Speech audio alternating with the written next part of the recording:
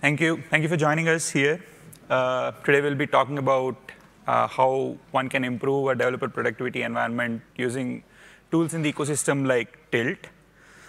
I'm Yuvaraj. I work at VMware as a senior member of the technical staff. I mostly work on Cluster API. It's a sub-project in the SIG cluster lifecycle. Hey folks, I'm Sagar. I am a staff engineer at VMware, and I work on the CapV project, which is the vSphere provider for Cluster API. Okay.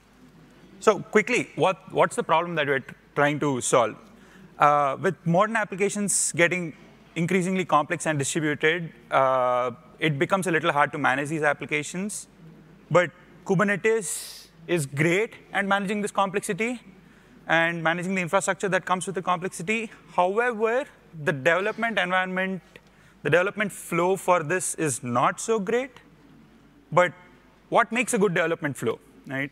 This could change a little bit depending on the application that you're working on or the topology of your deployments and stuff. But in most cases, it'll have these 4 things going for it. Any good development workflow will have these 4 things going for it. The first, it should be easy to spin up. It should have a quick feedback loop. It should be debuggable, and it should have good visibility into what's happening with the application. Let's take a look at each of them, starting with easy to spin up. What does it mean to have an easy to spin up development environment?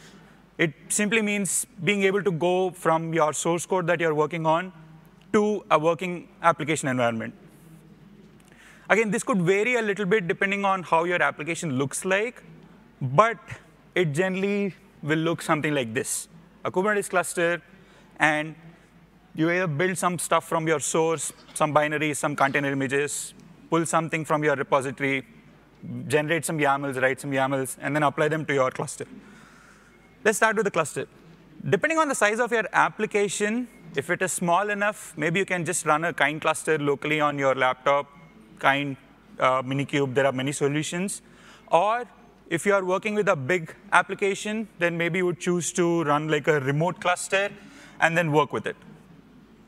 Next comes the part where you have the source code. You need to build stuff out of it. You need to compile some binaries. You need to construct you need to build some Docker images, push them to a registry, have some YAMLs written so that they pull the right images with the services and deployments and RBAC rules all set up, and then gets applied to your cluster, and everything then shows up, right? All of this should be as simple as running one command. It should not be more complicated than that. And this is very important because it helps new engineers onboard onto the project very quickly. And also, it becomes essentially crucial if you're working on an open source project. Because having such a simple environment will enable new contributors to come and explore your project, see if they can jump in and see how it works. Just getting hands dirty is the best way engineers learn how things work. So it is pretty crucial for you to have a quick and easy to spin up quick development environment. How do we do it? Tilt is a great tool in the Kubernetes ecosystem that is purpose-built to be able to handle the pains that come with developing microservices and more. Tilt is used by Cluster API, and we write Kubernetes custom operators. How does it work? So with Tilt set up in your project, you should be able to spin up a development environment by running a single command, tilt up. How do you do that? Imagine you have a project repo with multiple subfolders for each of your services. All you need to do is add a tilt file. A tilt file is written in Starlark. It's a dialect of Python. So that means you get the full power of conditions, loops, functions, and everything. Let's take here you have a quick example of how simple it can be. So Tilt also comes with a lot of built-in functions that can help you with the process of providing instructions on how the entire application needs to be built and deployed. So here I'm imagining a Go application. So you just need to first build the Go binary, package it into a Docker container, and then apply the YAML that deploys the container onto your application, right? So just 3 instructions. Let's take a quick look at how Cluster API does this. So I have the Cluster API repo here. Cluster API has to deploy like 4 controller images that run 14 controllers or something. It has to install cert manager. It has to install CRDs, and so on. So it's a little bit complicated, but you need to get all of this done so that you have like a working cluster API environment that you can then play with. Here, I just have a kind cluster locally that I'm going to use. I'm not going to use like a remote cluster because cluster API is small enough to run on like a local client cluster. And all I have to do is just run tilt up in the project, right? All I have to do is just run tilt up, and it already sets up all the stuff that I need for a working cluster API environment. So you can see that it already has all the providers installed. It already has all the deployments installed. All the deployments are running, and everything is great. If you look at the tilt file, I'm not going to go through the entire tilt file, but just look at some important pieces of it. So you have like this one instruction that tells you how to build the Go binary, Go build with certain flags set in it. We'll talk about those flags in a little bit. And once you have that Go build command running under a local resource, then you can just add the tilt instruction to Docker build out of this after the binary that you just built. And then you will have instructions to just apply that to your cluster, and that's it. Thanks, Yuvaraj. So now that we have our development environment up and running, it's time to actually make code changes and to have fun, right? For a Kubernetes native application, how this would look like is that you basically make changes to your source code using your favorite IDE. Then you go ahead and build the image using, say, Docker build. Then you push that built image to a Docker registry or a container registry. You then go ahead and edit your deployment manifests or your deployment YAMLs to use this updated image. And then you play the waiting game and wait for the pods to roll out. Once the pods have rolled out, this is when you have access to your new application. But wait, what happened? What was I actually trying to debug? This is a situation that I have found myself in, just because waiting for this much time, I tend to get distracted, and I actually forget the code changes that I was trying to debug or I was trying to look at.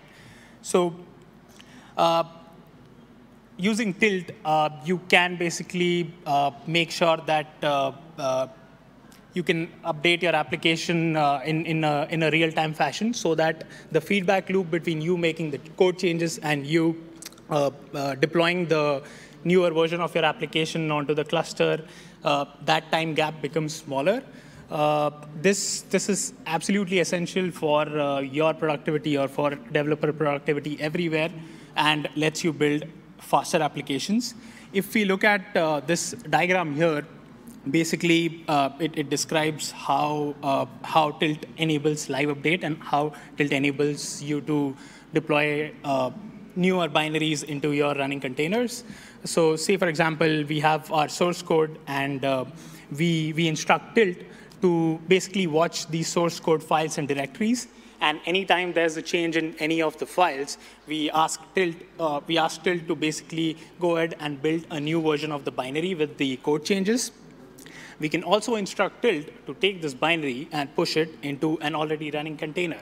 That way, we don't have to wait for, or we don't have to build images. We don't have to do all of the dance around like editing YAMLs and then waiting for pods to run out.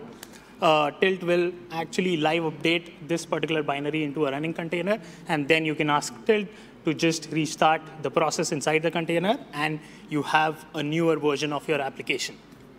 Now, tilt is extensible enough that if you don't use a compile time language, so say suppose you have your projects written in JavaScript or Python, and you need to say install a new dependency. So tilt can also basically do that for you. It can watch those files and then run, say, pip install or like npm installs and install your newer dependencies. And that way you can have like a smaller feedback loop. In this next one, I'm just going into a bit more detail of what is happening. The first tilt construct local resource lets you watch these source files or source directories, and it instructs it to build a new Go binary whenever there is a change in any of the files. And in the next one, using the live update parameter of the Docker build construct, we are basically asking it to push this binary into the running container and then restart the process. So similarly, like tilt files are extensible enough that they can provide you this ability to have a faster feedback loop and not waste time doing or like building images using Docker build, publishing images using Docker push, and then updating the manifests using like kubectl edit or apply, and then waiting for the pods to roll out. And you have a smaller and a faster development cycle, which leads to improved productivity. I'm going to quickly switch over to one of the files just to show you how quickly this happens. So this is a log line that I have commented out. I'm going to just uncomment it, and then I'm going to go to the tilt UI. And if you look at it, this particular binary was rebuilt 5 seconds ago, and it was already pushed into the container. So that's how easy it is. Raj, over to you. Great. OK, now we know how we can set up a development environment quickly and also have a quick feedback loop. Let's look at how we can also make it debuggable. The first place that most of us start debugging is just by adding logs. And now that we can add logs and also quickly check them because we have a shorter feedback loop, what if that's enough? But once you start actually debugging stuff through logs, you'll realize that it can become quickly overwhelming. You'll have to add a lot of log statements just to understand the flow. And you always realize, oh, you wanted this other variable as well, so just let me print that. And oh, you wanted to see what the state of something else was, so you go back and change that. We have to replicate the entire process. So debugging through logs is fine as a quick start. But you would always want to use like a debugger so that you can step through your code and then have a much richer debugging experience. However, when you are using debuggers, it can become a little tricky when you are working with containers, especially debuggers inside containers. So how do you solve this problem, right? So that is where remote debugging comes in. So with remote debugging, you can just run the debugger server inside your container and have some client, which in most cases is your IDE, so stuff like VS Code or IntelliJ or the IDE of your choice. Or if you're feeling adventurous, maybe you can even use your command line terminal to connect to the remote debugger and then start setting breakpoints, and then you can explore the code base a much better and a richer way. So what goes into setting up like remote debuggers and being able to connect to that, especially when you're running stuff in containers?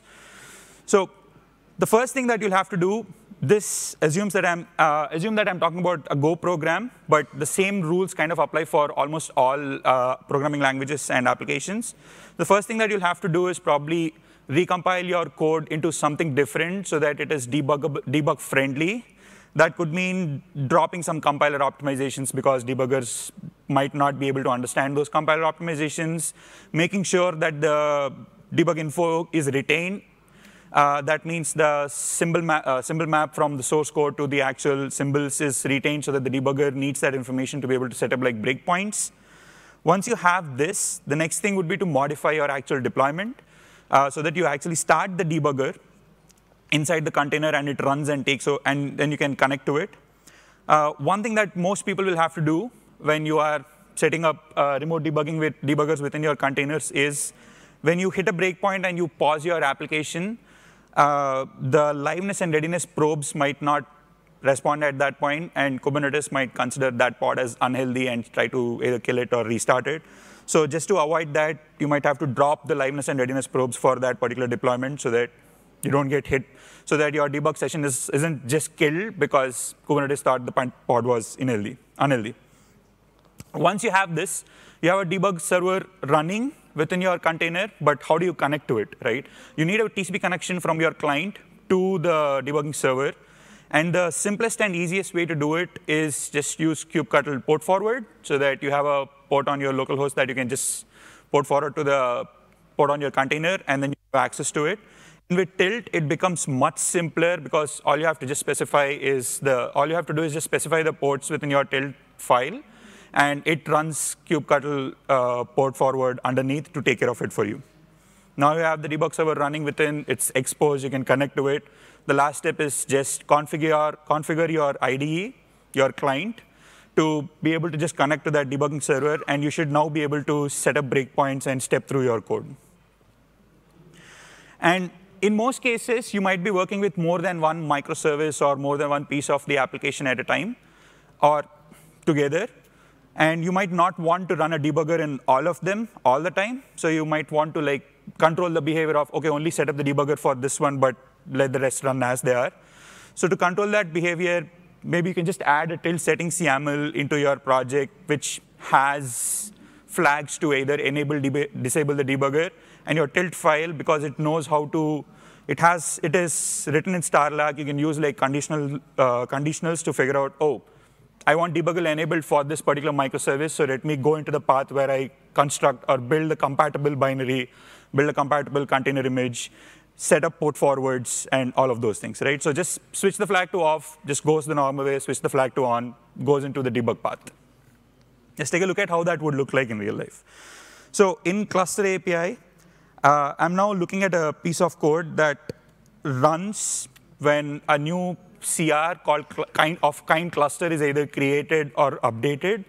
I want to be able to just set up breakpoints here and then step through the code one by one line at a time, and then just see how the entire controller operates. I already have a debugging configuration set up so that it now talks to the port that I just configured a while ago. And most IDEs already have support for remote debugger configurations. I'm using IntelliJ here, but there is similar configuration in VS Code. And the screenshot that I had in the previous slide is an example of how you would configure a remote debugging client within VS Code. So now, once that I have this, let me just set up a debug point, connect to the remote debugging server, which I'm now connected, and then let me trigger it. So as I mentioned, this piece of code runs when either a new CR of type of kind cluster is either created or updated. So I'll just go into create one so that it goes into this code path and gets triggered. So I just created the CR. This goes into the API server. And you can see that once the controller code is called, it hit my breakpoint, and my code is right now paused here. So I can step through the code as I want, explore the variables as I want, have the full rich set of features that I can use with any debugger, and then go through this and then debug my problems much better, right? So with all of this setup, you should be able to have breakpoint set up in your source code. Just use the rich features within your IDE to be able to have a richer debugging experience, and you can have much more productive debugging sessions than having to set up log lines and figuring out and then redeploying and all those things. Sagar. Visibility. What visibility entails is being able to look into the application health and the status of all of the components that make up your application. In terms of the or of your application being consisted of multiple components, having a single unified way to look at the status and the health of all of your components in your application is very useful and would save you a lot of time. Plus, it'll make development cycles much smaller and much faster. So Tilt basically does that via a unified interface, wherein you can configure your Tilt file to expose all of the components. And just like this is what the cluster API Tilt looks like. You can see all of the components that cluster API uses and the health of all of those components in a single unified way. You can also follow the live updates of the application or all of the components of the application. Like I was mentioning, if you change a code, you can see it on the UI that it is redeploying and deploying a new version of your code. You can also look into logs of each and every component, and this becomes much more helpful because you can do you can view the logs of a particular component and not get overrun by logs of all of these microservices together. I'd be remiss if I mention logs and metrics and I don't talk about any of the observability tools. On the screen here, I have some of the famous ones like Grafana, Prometheus, and the Loki stack. These observability tools do provide more insight and more in-depth knowledge about the application, the metrics data, and so on and so forth. But running them always might drain the resources on your local machine, which is true because like these pods are heavy and they take up space. So you would want to pick and choose what tools you want to use, or maybe you don't want to use any of them and you're happy with Tilt UI itself. So you can basically program Tilt and Tilt file in a way that you can choose any of these tools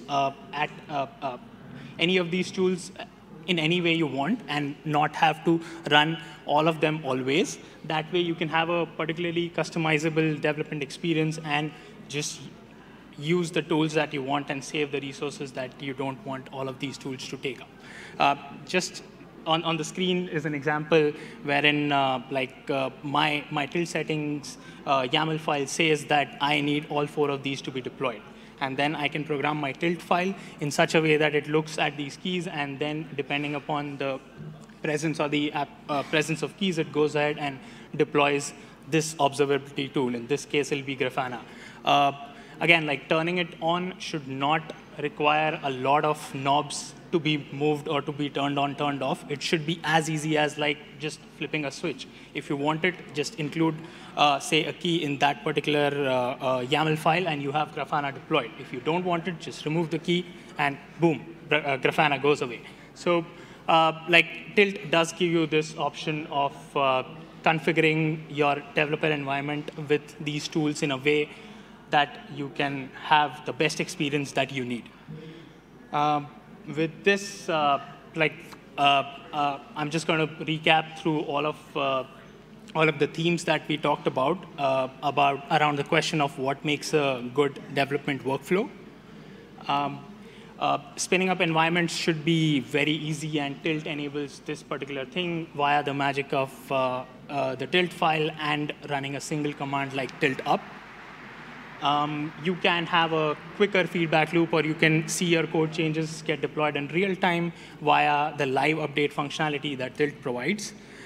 You can have easily debuggable applications with the way you set up Tilt file and not have to jump through hoops to set up debuggers. You can use the Tilt UI to look at the application logs. And again, like you can also integrate observability tools to get more in-depth insight into the application. And with that, we have come to the end of our session. Thank you for attending. And there is some cluster API swag on the side if you are interested. And if there are any questions, please feel free to go ahead, or we are here.